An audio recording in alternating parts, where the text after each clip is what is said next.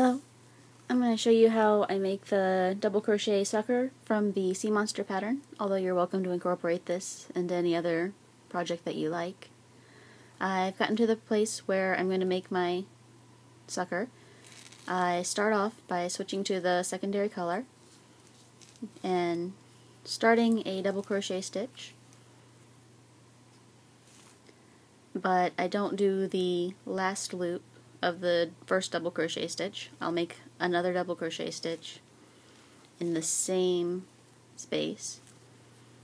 I will start it, but again not finish it, so I'll have 3 loops on my hook. I'll switch back to the main color and then draw that through all 3 loops. And then I will go back, make another double crochet stitch using my secondary color in the same space. Again, not finish it all the way, I'll leave 2 loops on the hook. Make another double crochet in the same space,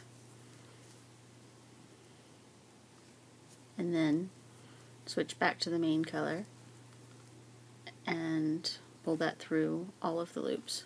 So I have a total of 4 double crochet in one space with the main color on top. And then I'll just go into the next stitch, which I believe is a single crochet that'll just go in the next space, and I'll continue to work around as normal.